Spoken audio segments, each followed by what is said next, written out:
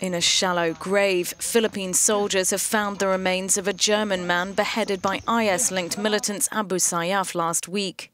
Jurgen Kantner was killed after a deadline for a ransom expired.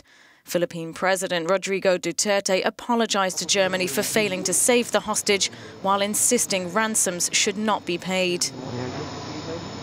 The 70-year-old's remains are being kept in a morgue in the remote southern province of Sulu as documents to transport the body are prepared. The Philippines military vowed to bring Kantner's killers to justice while continuing operations to free other captives. It's believed Abu Sayaff is currently holding 26 hostages, and experts say it's unlikely they will free them without payment.